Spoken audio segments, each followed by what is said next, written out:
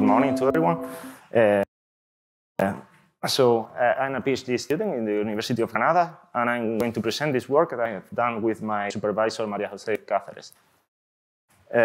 I will start with a brief introduction and description of the model, and then I will comment the state of the art in my topic and the results and conclusions of my work. These nonlinear noisy leaky integrated fire neuronal models are also known as NNLIF, and they are used to describe the behavior of neural networks. There are two levels of analysis that are used to describe this model: the microscopic level, in which we consider every single neuron through a system of stochastic differential equations, and also the mesoscopic level, in which we describe the whole system by a representative probability density, which is an average describing the behavior of the system.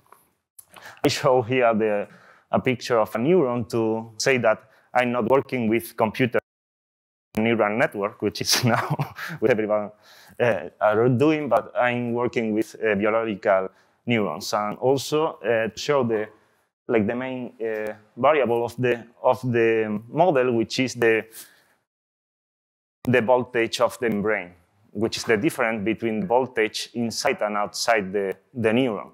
This voltage is going to be affected by a drift towards an equilibrium value, by the synaptic current that comes from the network. If this voltage reaches a threshold, then the neuron is going to spike, and then the voltage will be reset to some value. Okay?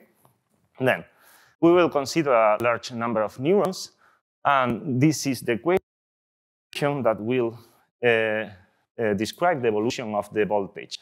We have here the time derivative of the voltage, the terms regarding to the drift toward this VL, which is the resting potential, and also the term of the input current, which is due to the synapses. Okay? So here we have the condition we told before. If a neuron reach the firing voltage, then it is reset and instantaneously reset to this reset potential, VR. And this reset potential has to fulfill this inequality. It has to be between the resting potential and the firing potential. The form of the synaptic current, the input current, is this one. It's like the sum over all the neurons and all the spikes of this J, which are the synaptic strengths, times Dirac deltas, which are centered in this time sequence. The time sequence is given by the times of the spikes, the time of every spike, and minus the delay D. The delay is the time between the spike and when the neurons feel the spike. Okay?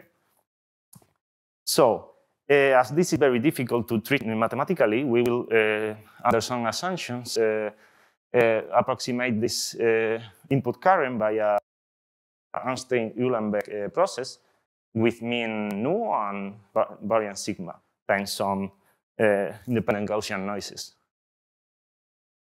The variance sigma usually is given by a constant, and the main value of the current will be given by this connectivity parameter B times a constant plus the firing rate.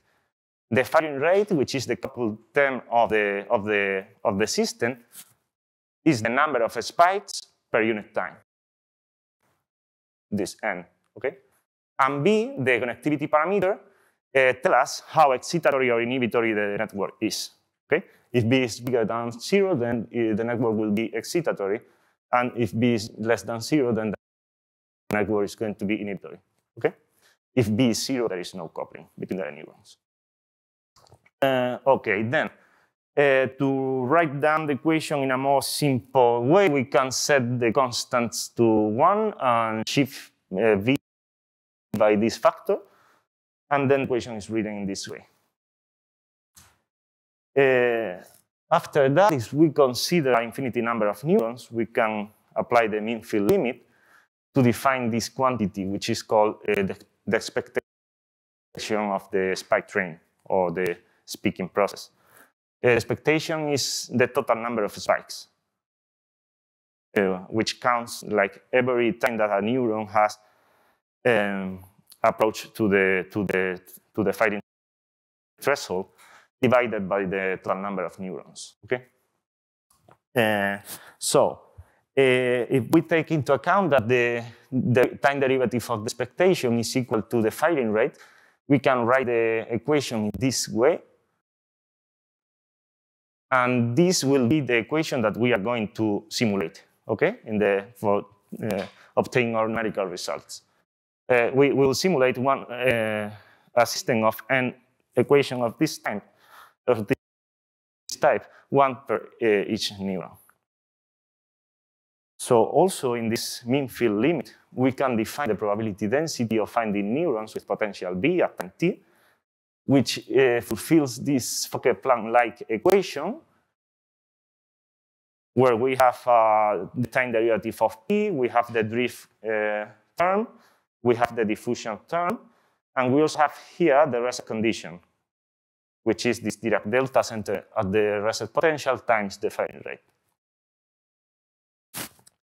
Usually, the diffusion coefficient will be a constant also, and the drift coefficient will be minus the voltage plus the connectivity parameter times the firing rate. Okay, here we have the nonlinearity of the system. Okay, this is the nonlinear term. We also impose the boundary condition that the probability density has to be 0 at the firing potential and also at minus infinity. And we define the firing rate in the following way, as the flux of neurons at the threshold potential, minus the derivative of P at the firing potential, okay? And this guarantees that the integral in all the voltage space of the probability density is equal to 1. So let's say something about the state of the art regarding to my topic. I will focus only in the global X system versus the blow up, and only for positive B, okay? And that is wrong. It's only B bigger than 0. So what we understand as blow up is the event that the firing rate diverges, okay? Infinite time. So there is some time in which the firing rate becomes infinity. After that time, we say that usually there is not classical solution existent. Okay? So from the microscopic point of view, what happened there is that all the neurons spike at the same time. For the global existence, we have different situations when we consider synaptic delay, the D bigger than 0, and without delay. Without delay, we know that if B is low enough and the initial conditions are not very close to the firing threshold, then we have convergence to the system converges to the steady state. We have to suppose that the steady state exists. Okay, I think that there is not rigorously proof that the steady state exists in this case. I mean, exists, but there is global existence of the solution.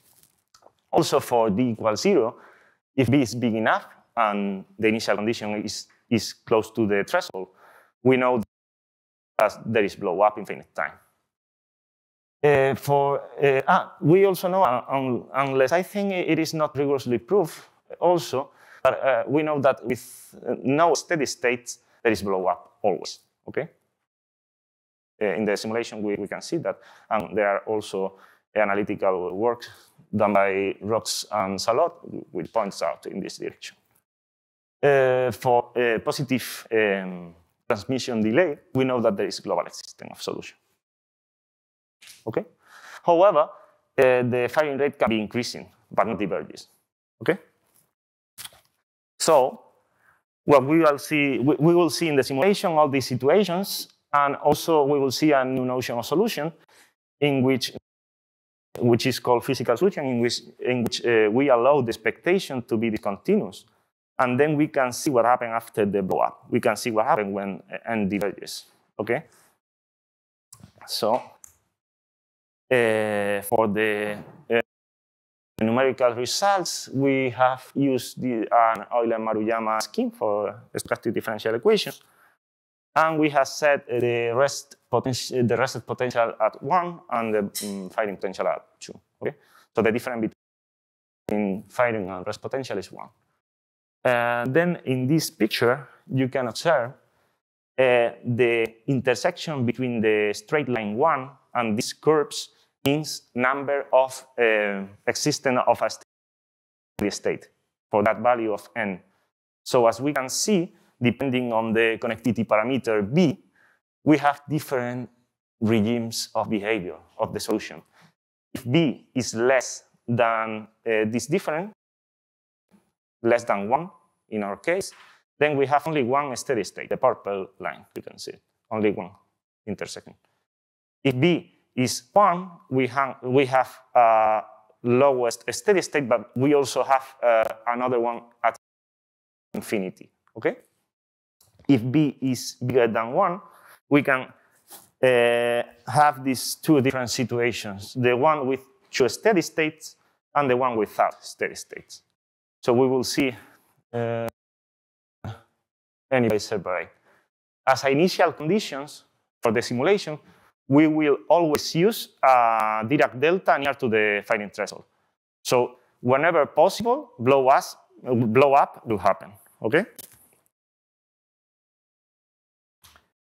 Okay, for the first case, in which we have we are in the low connectivity regime, and we know that it's only one steady state, we can apply the notion of physical solution. We can continue the simulation after a discontinuity in the expectation. So as you can see here, in the upper part, you can see the values of the expectation. Here, you have a discontinuity of the expectation, which means that there is blow up. But after the blow up, the value of the expectation is controlled. And you can also see here how after the beginning, this is the time evolution of the voltage distribution. You can see how after the beginning of the simulation, all the neurons are reset, and then it goes to the steady state, which is the yellow one. Here in the last picture, you can see the comparison between the data from the simulation and the theoretical steady state of Fokker-Planck equation, which are the same. For the case where there is two steady states, as long as we cannot apply the physical solution, then there is blow up, and then there is nothing after that. We only have what we call trivial solution, which is all the neurons concentrate in a Dirac delta in the rested potential, and always firing all time, okay? If we apply delay to this case that we have nothing after the blow up, then we avoid the blow up. We control the firing rate. You can see the firing rate here and here for different values of the delay. And then the system does not collapse or blow up. What happens is that the system tends to this what we call a plateau distribution, okay? The yellow one. You can see here the time evolution of the distribution, and also here. And you can see the plateau distribution of the final result. For B big enough in the sense that we don't have any steady state, we get the same. If we don't apply delay, then system collapse, okay? If we apply delay, we control the firing rate, and then we obtain also this plateau distribution. You can see here and here for different values of delay, okay?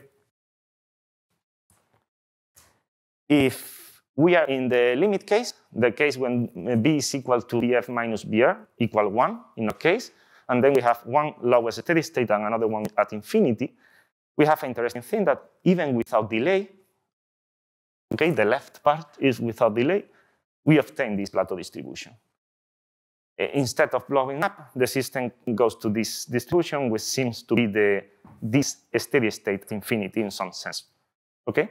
And in the case with delay, with a small delay, we also have the same situation. If we apply a very big delay, like here, we can avoid the plateau distribution. With a very big delay, we avoid this distribution and then go to the lowest steady state, okay? As you can see here, when the value of delay increase, okay? the parallel is the higher at the same time that the other distributions. And then, okay, and what do we know about this plateau distribution? We know that the solution of the stationary problem, which are these, are when n increase, are similar to the plateau distribution. You can see here the comparison between the plateau distribution found in the simulation, which is the yellow one, the yellow line, and these profiles when n increase. You can see this orange one is the higher of these profiles, something very similar to the plateau.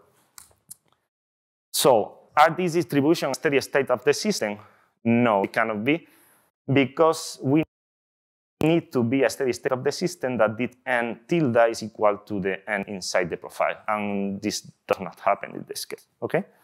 So, the system converges to this kind of plateau distributions when the n increase, in the case where we have delay, for example, and then the global existence is granted. We don't know, but we are studying now that analytically. We know that the limit of when n tends to infinity of these profiles are indeed the plateau distribution, which is here. We know also in the case where B is equal to the difference between BF and BR, that the plateau distribution is indeed the steady state when n tends to infinity.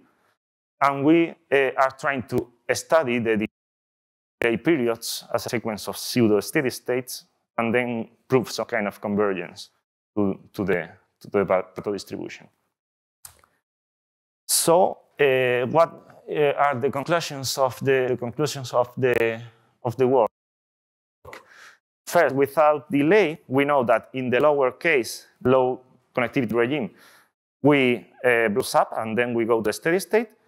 In the high connectivity regime, the system collapses and go to that trivial state. And with in the limit case, we tend to the plateau. And with delay, we know that in the higher regime, we go also to the plateau distribution, even if there is no steady state. And in the limit case, we also go to the plateau if the delay is not too large. You can see these results more in the paper published by Maria Jose Cáceres and myself recently. So thank you for your attention.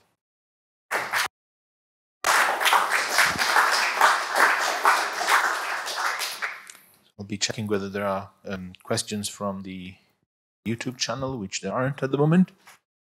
Any questions from the audience in person, in presence? Thank you for your talk.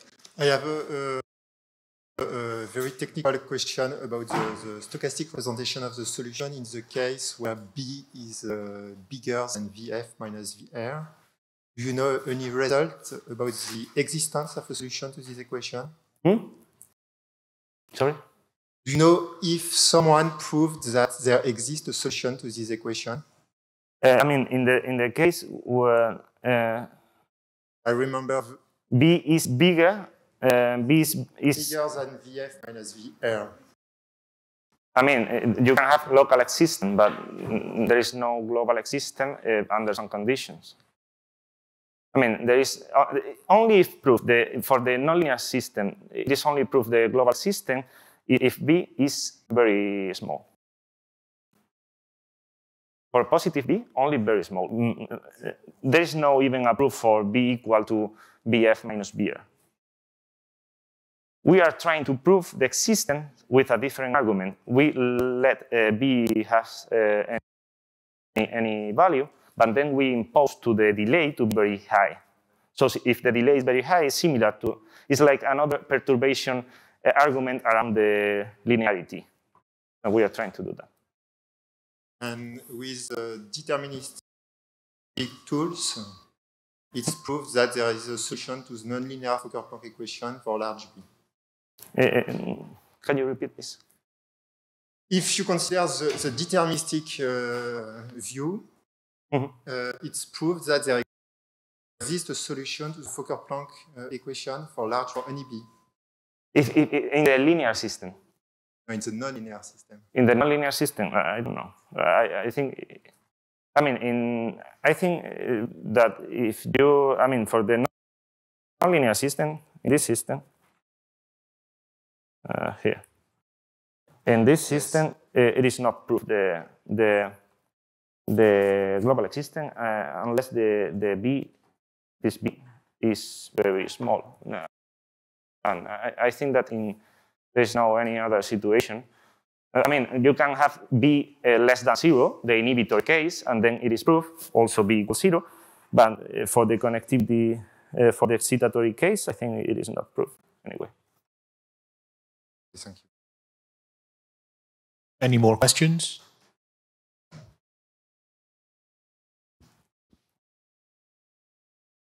I'll give you an absolutely non-technical question from, my probability theory is sketchy at best, so keep these in mind.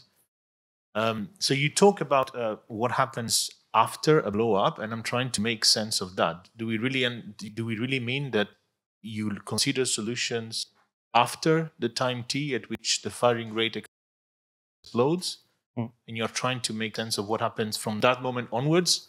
Yeah. Or is there something that I'm missing in that? You don't go through this continuity here, right? Yeah, I mean, as long as the firing rate is equal to the derivative of the expectation.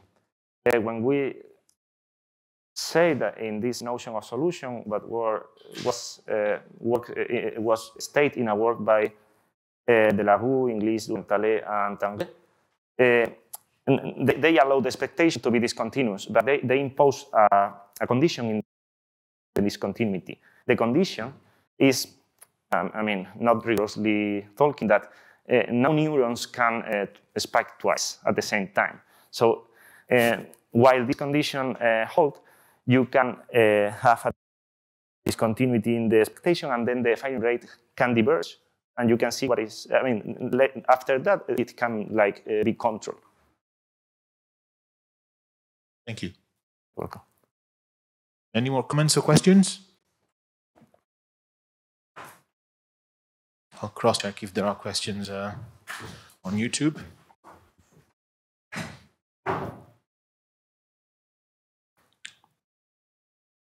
So there is a question from Benoit Pertam. Did you observe periodic solutions with other regularization? So the question that is being asked is, did you observe periodic solutions with other regularization? No, I mean, we observe periodic solution, we only observe it in the inhibitory case and with a refractory period.